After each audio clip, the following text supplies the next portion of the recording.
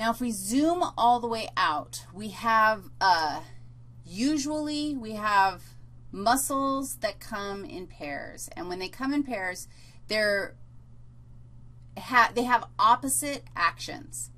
We're going to see it, we definitely see it really everywhere. And it's the action of a muscle that's shortening that lengthens a muscle on the other side. And my favorite example is biceps and triceps. You can actually like go ahead and make yourself a massive bicep right here. Whoa, that's huge.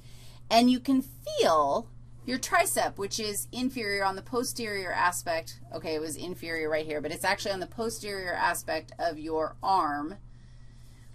Biceps are on the anterior aspect of your arm.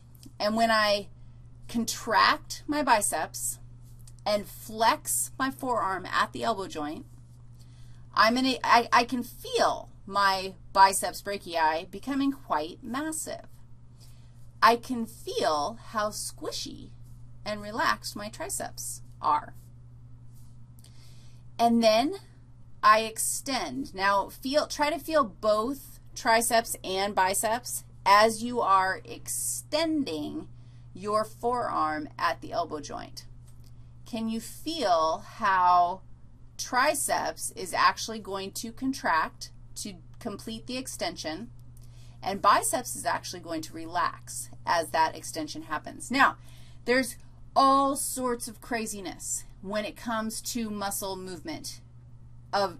It's called biomechanics of muscle movement, and there's all sorts of really cool things that happen with our muscles when we start looking at gross movements that we make.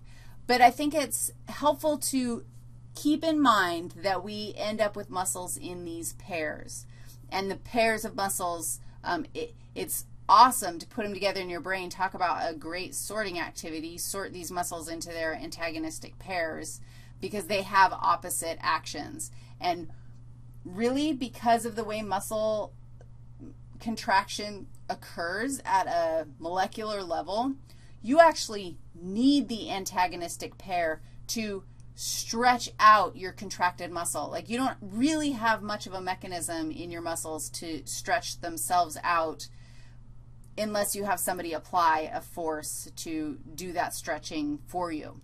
Sometimes gravity will stretch that out for you and you don't have to actually do much contracting of another muscle, but you need to have a muscle there that can do the opposite movement and put you back into a original position.